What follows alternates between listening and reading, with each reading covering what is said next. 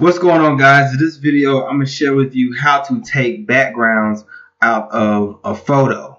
I mean, there's a lot of people that want to take a background out of a photo, whether, it's a colorful background or it's background of people or anything that's in the background. You want to take it out and just have the photo. So what we're going to do, guys, is you want to go ahead and download a free software called paint.net. And you just just type in Google paint.net download, and you will click on this one, paint.net download, and you just go ahead and download it. Whichever one that you want. This is in beta right now, so just download one of these, and then you will have your download. So what you would do is, let's go ahead and upload a photo. All right, let's go ahead and upload a photo. Let's see what photo we're going to use here. I'm going to upload a photo. Let's see here. Let's get one with a background in it. Let's see. Let's do this one. Alright. So what we want to do is we want to take this background out, right? So what we would do is we would go over here. You see this one thing right here? Alright, so you would click it, and you would go over here, and you would just click that. Now you see how it's got some of the face, right?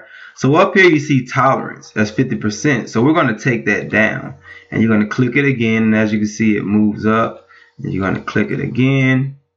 You see how it keeps moving off the face, and you're going to do it again.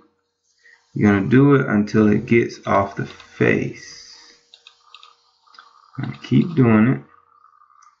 Right, and see, as you see, it's off the face now. So we're going to go over here to cut, and we're going to cut it. See how that works? So then we'll go over here, and you can see we'll cut that, and then we'll go over here and we'll cut that, and we'll go over here and we'll moderate that. As a matter of fact, let's go ahead and cut that too. We're going to take out all this background. We're going to cut that. We want to take out all this. You can see we can tolerate tolerance again, right? Cut. You can tolerance again, right? See, cut. And then now, if you got other things on here, what you could do is just go to maximize it, right? And then we can just scroll up, all right? Matter of fact, let's take it down. Go over here to the eraser, and this is how you change the eraser size on one of these. So what we'll do, let's go to 10 and see where that's at. Let's go a little bit higher than 10. Let's go 20. And what you could do is you can outline it yourself. See how that works? See how that works? Outline it yourself. And guys, that's pretty much how you take the background out of a photo.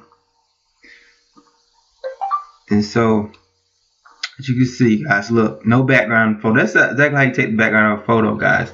Very simple, very easy concept to use. Like I said, go to paint.net download, and go ahead and download the version, and it's going to show you exactly how to take background out of any photo, no matter what photo it is. It'll help you take the background out. Like I said before, let's go back, and I'm going to go through it one more time. I'm just go through a little bit of it. So like I said, guys, you hit the magic wand over here, and you would just click, like it's going to start off at 50% tolerance.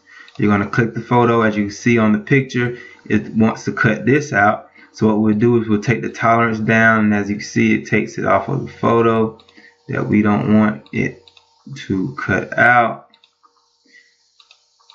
And then we'll just cut it. And you'll just continue to do that, right? Just continue to do that. If you see you can take the tolerance up some, take it up. See, look at that. You can take it up, you can cut it. So guys, that's the big thing. The tolerance is what you want to tolerate, and then you got the eraser, which is very simple.